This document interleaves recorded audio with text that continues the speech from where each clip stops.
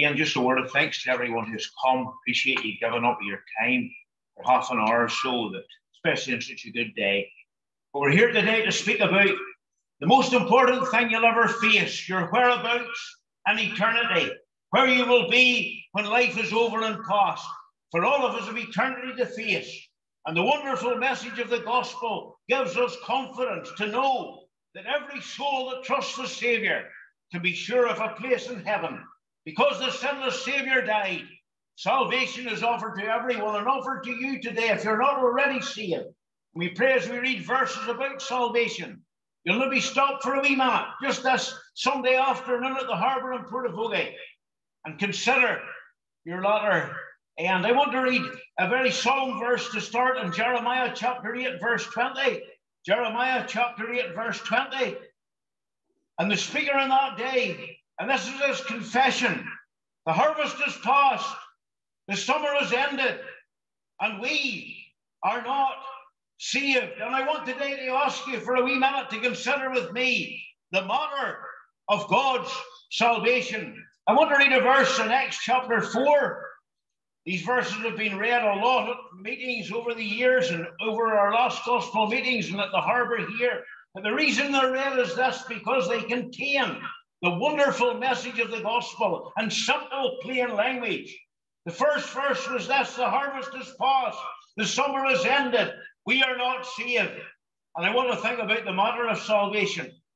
In Acts chapter 4, we read these words: be it known unto you all and to all the house of Israel that by the name of Jesus Christ of Nazareth, whom ye crucified, whom God raised from the dead, even by him doth this man stand here before you whole. This is the stone which is set at naught of you builders, which has become the head of the corner. Neither is there salvation in any other, for there is none other name under heaven given among men whereby we must be saved. And I want us to consider today from that verse the must of salvation, the matter of salvation from Jeremiah 8, the must of salvation from Acts chapter 4 and verse 12. Now, a verse that I've read every time I've nearly spoken at this desk, and I make no apology for reading it again from Acts chapter 16. Paul and Silas are in prison for the gospel. There's been an earthquake. A man has been wakened up to his need of Christ. And this is what he says, verse 30. And brought them out and said, sirs, what must I do to be saved? And they said, believe on the Lord Jesus Christ, and thou shalt be saved, and thy house. And I want to think there of the means of salvation. Believe on the Lord Jesus Christ, and thou shalt be saved. And a solemn verse again for our last reading in the book of Hebrews in chapter 2. Hebrews in chapter 2, verse 1, wherefore we ought to give the more earnest heed to the things which we have heard, lest at any time we should let them slip.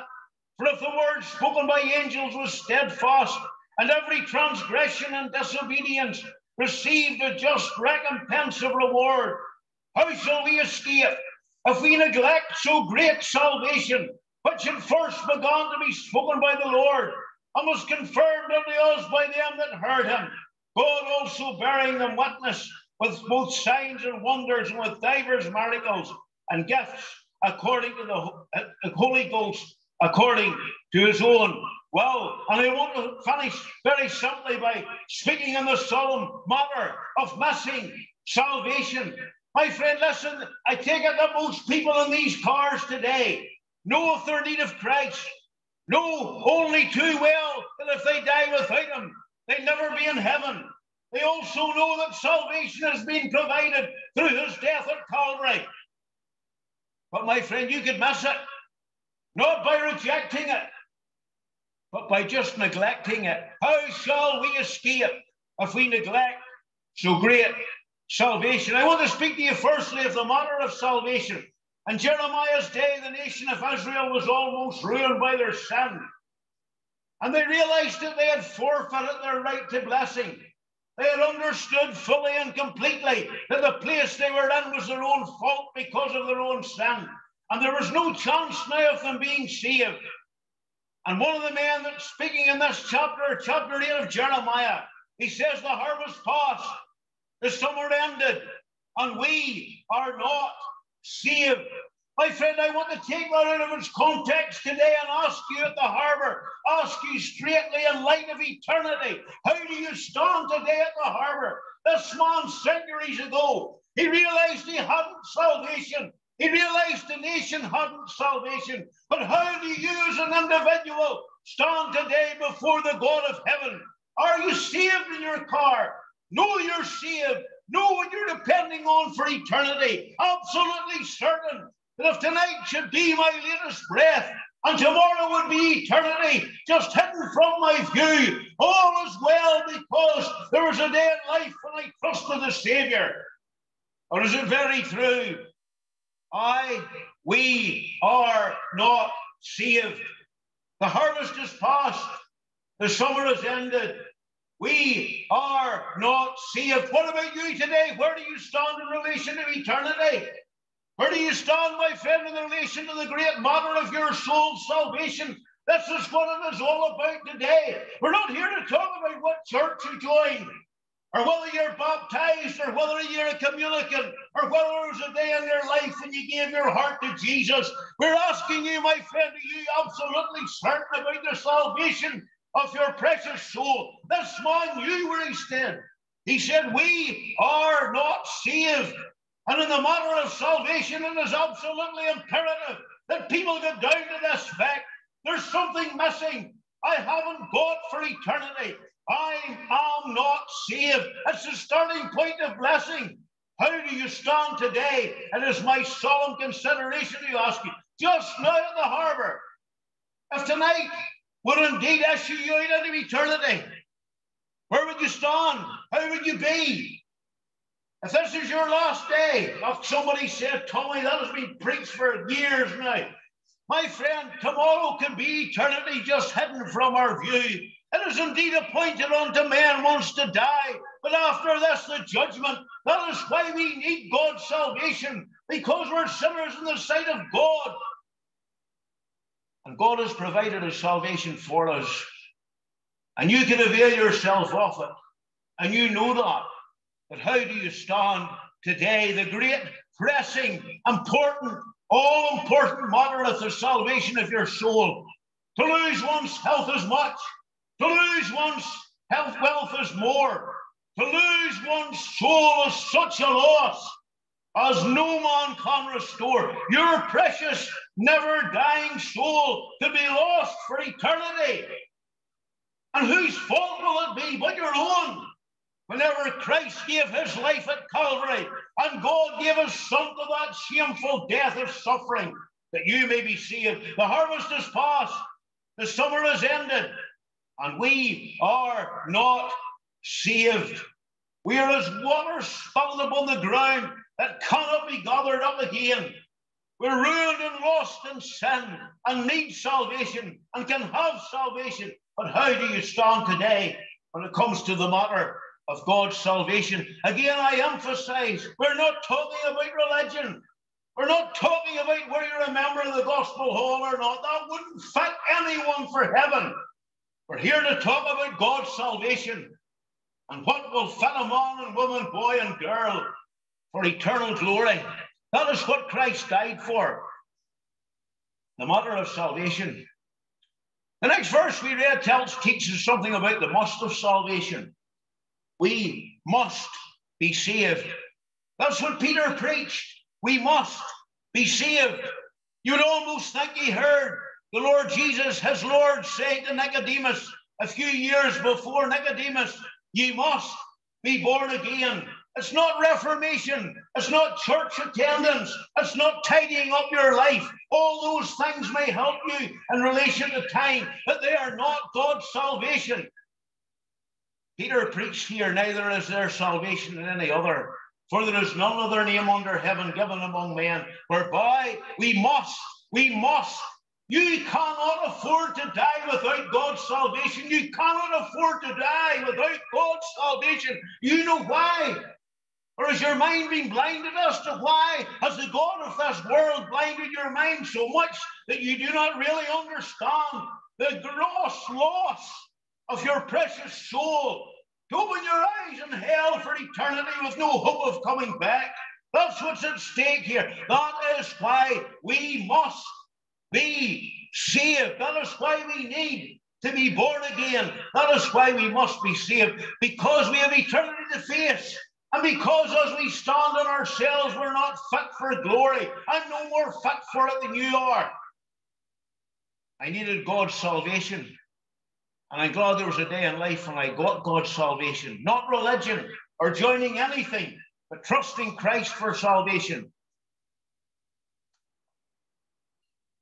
Why do we need to be saved? We need to be saved. Sure. Here's why we need to be saved. Because we're all sinners lost. Every one of us. What happened in Eden's garden so long ago? The skeptic and the religious commentator, may laugh and scorn and smile. Every one of us, the man on the platform, is a testimony that man has fallen.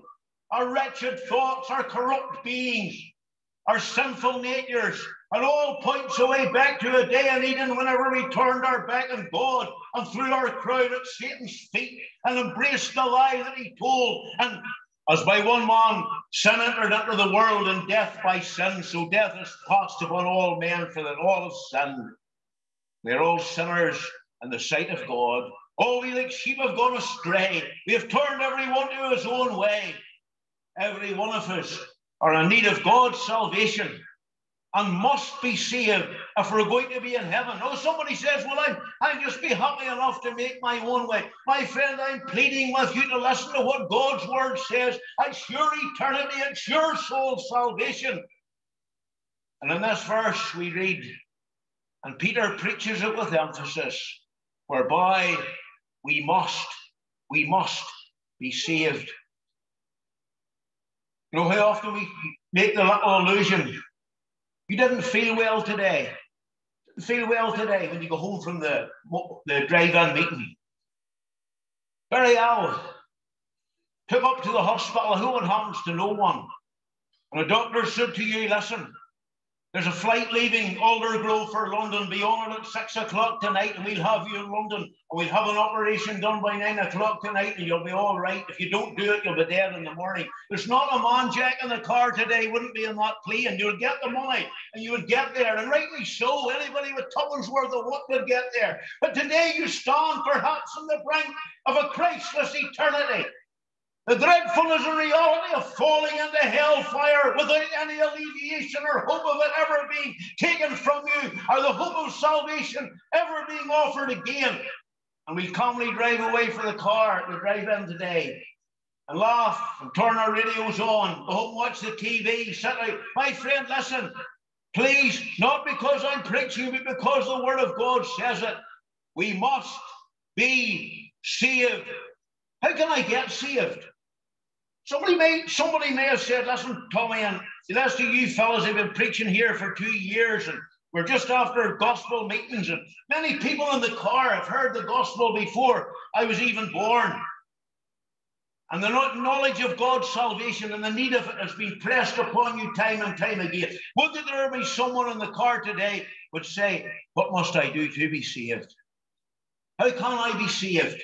How can I get God's salvation? How can I be sure I'll never be in hell? How can I be sure whenever the Lord returns I'll be caught away to meet him in the air? How can I be sure when I close my eyes in death I'll open them in glory? That's what the man in Acts 16 asked. Sirs, what must I do to be saved? He didn't say, sirs, what must I do to clean up my life or change my religion, or what's your view on that? He got down to the brass tacks, my friend. Oh, that people would peel away the nonsense and the rubbish and all the stuff that was round this village about God's salvation and about Christians and about this, that, and the other, and get down to the bare facts. This is a matter of your soul's salvation. Here's a man, he had the sword drew, he had the knife pointed at his chest. He was almost out into eternity, but he grasped with hope and with assurance the message that was presented to him. What must I do to be saved? Oh, that there be somebody today would ask that question in reality before God, broken in their sins, longing to be saved, wanting to know that all is well. What must I do to be saved? The answer would just be the same. Believe on the Lord Jesus Christ, and thou shalt be saved. You know, these men pointed this man, as we would do to you, to the person and work of Christ. The means of salvation is by faith in Christ, trusting him as your Savior, depending on what he has done for you at Calvary, under the conviction of sin, feeling the weight and wretchedness of our being before God, but realizing by faith, taking God at his word, that when the Savior died at Calvary, when his precious blood was shed, when he cried, "It is finished," and his work was done, there was enough done to save my precious soul, and God would save me and would want to save me because of what the Savior did at Calvary. You know, these two verses come together, Acts 4 and 12 and Acts 16 and 30, to point to us the means of salvation. What did Peter say when he was preaching? Neither is there salvation in any other. That's the way to salvation, the way to God's heaven is Christ alone. Neither is there salvation in any other. Isn't it kind of God? Isn't it wonderfully kind of God to make the way of salvation clear and plain? I haven't met a religionist yet after 35, 36 years of giving out gospel tracts and preaching in the open air. I haven't met a religionist yet who has any firm hope of heaven, who can truly say, "I know I'm going to glory." You know why? Faith misplaced is no faith that's worth anything. Faith placed in Christ is solid faith. Faith that saves is faith placed in the Son of God. Believe on the Lord Jesus Christ, and thou shalt be saved. It tells us the story of this blessed one who came from glory when we were all ruined and lost in sin, without any hope in ourselves. For God so loved the world, he gave his only begotten Son, that whosoever believeth in him should not perish, but have everlasting life. When we were all found ruined and wretched and hopeless and helpless, the Son of God stepped in. God in wondrous love sent his Son to be the Savior of the world. The Father sent the Son to be the Savior of the world. This is a faithful saying, worthy of all acceptation, that Christ Jesus came into the world to save sinners. Down from the glory, the Savior came, down to the cross and the death of shame. Gazing in wonder, the hymn writer has said, and we as believers can say it as well, I there exclaim, Jesus died for me. That's the message of the gospel. That's the truth of it. When we couldn't do anything, we were hopeless to do anything, Christ came and did it all. He did it for you. He did it for me. He did it for every sinner that ever lived. That work was done and finished and completed at Calvary. And God was satisfied, for he raised him from the dead. What a wonderful, glorious message of salvation. Not religion, salvation, that which rescues the sinner in his lost and ruined condition, that which snatches him from hopelessness and helplessness, and snatches him from a burning hell, and gives him God's salvation, and lifts him and blesses him eternally. That is what God is offering you today. The means of salvation through Christ, through this blessed one who came and went to the cross and suffered and bled and died for us there at the cross of shame. He was wounded for our transgressions. He was bruised for our iniquities. The chastisement of our peace was laid upon him. With his stripes we are healed. Christ also hath once suffered for sin, the just for the unjust, to bring us to God. The ruined and wretched sin that was ours was laid on the sinless head of the holy, competent Christ of God at Calvary. On him almighty vengeance fell. It must have sunk a world to hell. He bore it for a ruined race, and thus became our hiding place. Wonderful, glorious truth of the gospel. He who his own self bare our sin in his own body on the tree. Christ died for our sins according to the scriptures. He was buried and rose again the third day according to the scriptures. The means of salvation is Christ. How you make it your own is by faith. All that has been done. Nothing else needs to be done. You couldn't do anything anyway. That's the truth of it all. You couldn't do anything anyway. Since I've been a wee boy, You almost are brought up to believe you have to do something to please God or keep into favour with God. My friend, we're too wretched for that. We're too ruined for that. God had to step in saving power and in saving love. How is it to be done? Giving of his Son. There was no other good enough to pay the price of sin. I couldn't have died for your sin because I'm a sinner as well. One of the most religious men in our Bible, the sinless Christ, looked into his face and said, Nicodemus, you need to be born again. He said to an empty woman in the next chapter, 5 men through her, living in all types of sin. He says, you know, you have nothing either, but I can give you water that will satisfy you eternally. We have nothing to give God. We are nothing before God except ruined sinners. The people that preach at this platform, the people that meet in the gospel hall are no better than anyone else. We are all ruined sinners, but there was a day in our life when we trusted the Lord Jesus Christ as our Saviour. That was the only difference. Our hope is built on nothing less than Jesus' blood and righteousness. We dare not trust the sweetest frame, but wholly lean on Jesus' name. We are encouraging you today to do the same. That's what's missing in this great plan of salvation when it comes to you, is your acceptance of it. You're putting your faith in Christ.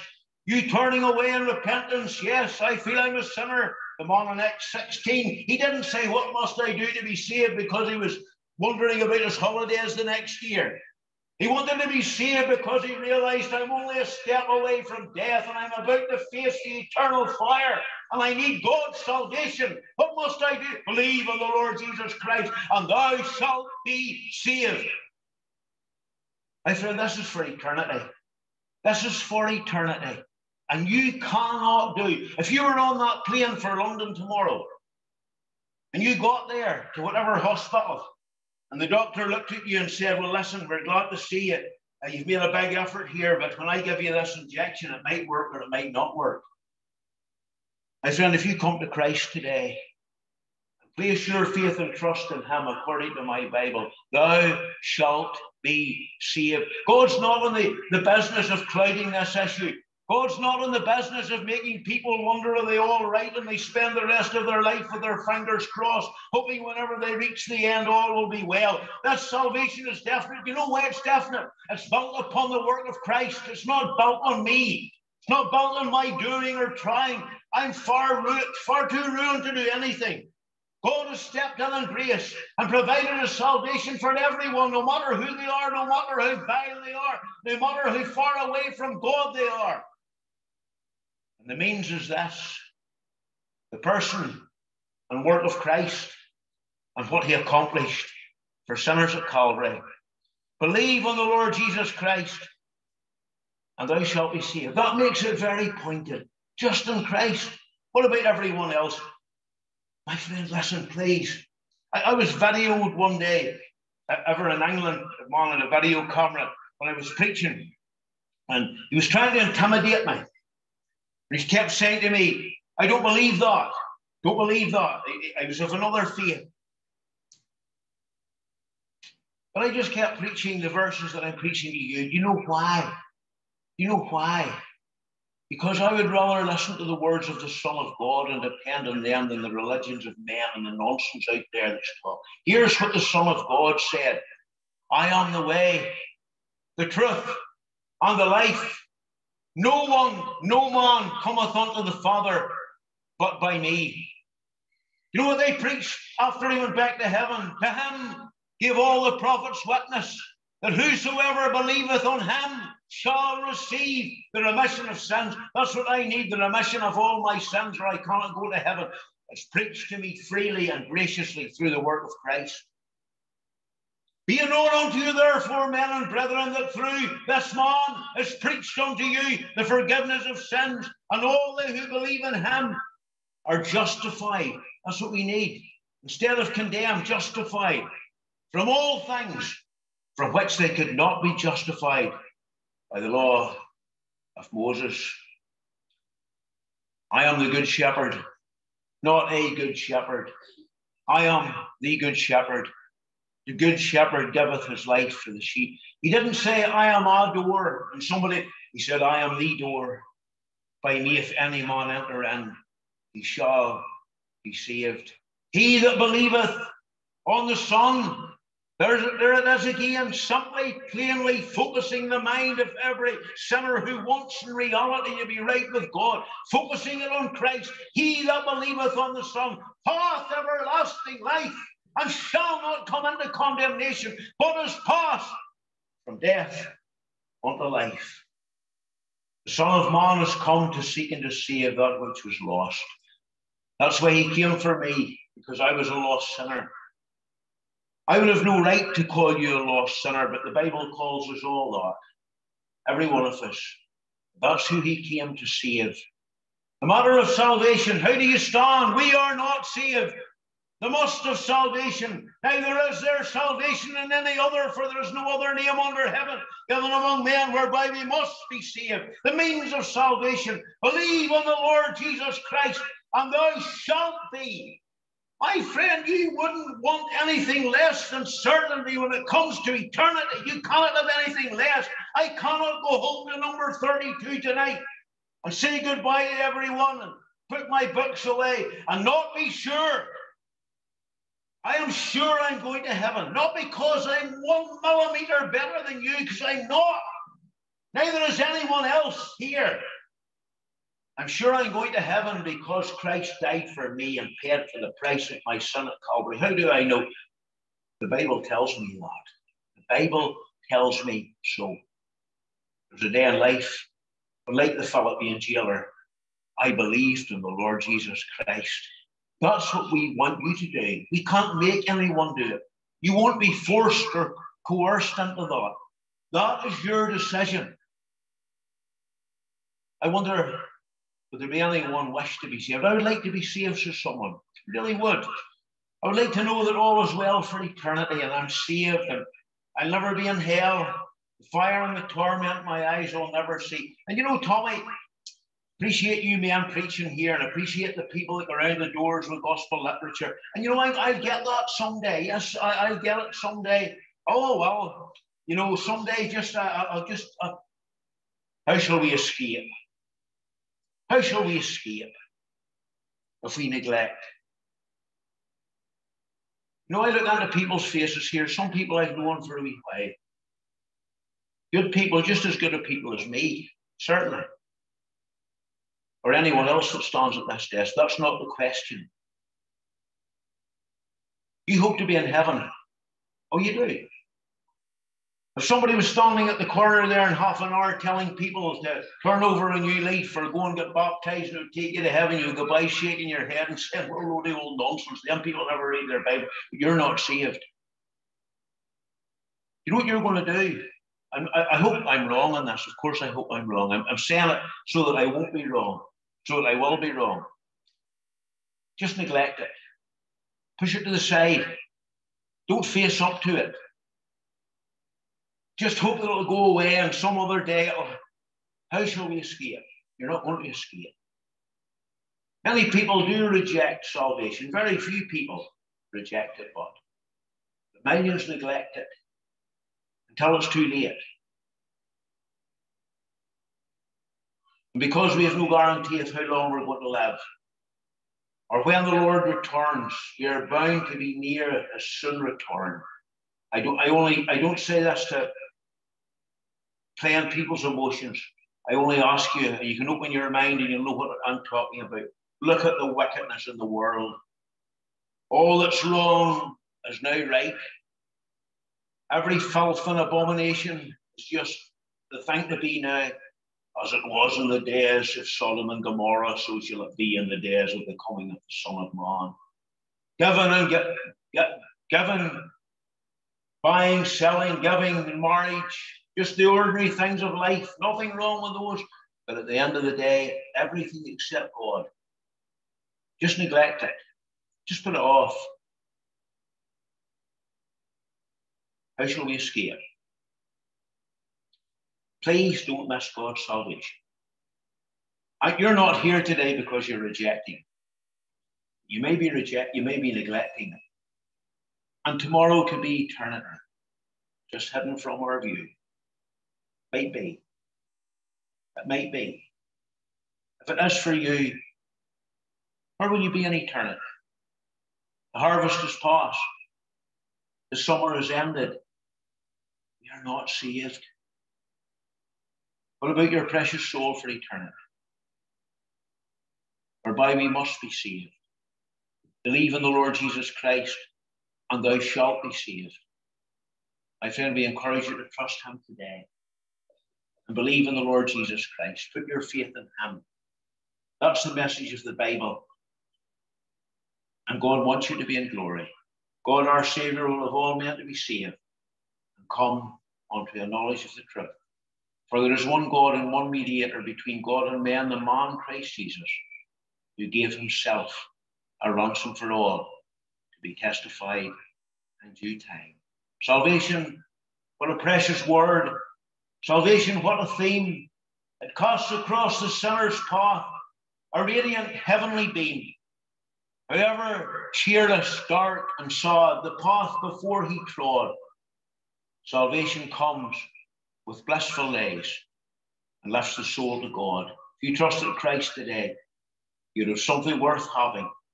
We commend our Saviour to you, that you may put your faith and trust in him. Thank you for coming. Sorry for over the time. We close in prayer. Heavenly Father, we thank thee for thy wonderful salvation. We never could have bought it ourselves. We never could have merited it by our good works. We're glad that Christ paid for it in full on the cross. And we pray, as we're still preaching about it in these last days before the return of thy Son, that someone, even today in the car park, if not already saved, will come and think about it and take what they're offering so freely in thy grace and what the Saviour so dearly paid for. We stand the first day of a new week. May all of us know thy blessing amid the trials and pressures and worries of life, and many trying to keep businesses open and health not good, and all the other things that are troubling people. May they be with them all in this. But above all else, may we come to know peace with God through our Lord Jesus Christ. We ask thy parting blessing in the Saviour's name. Thanks very much for coming. Please come back next week to hear Richard again.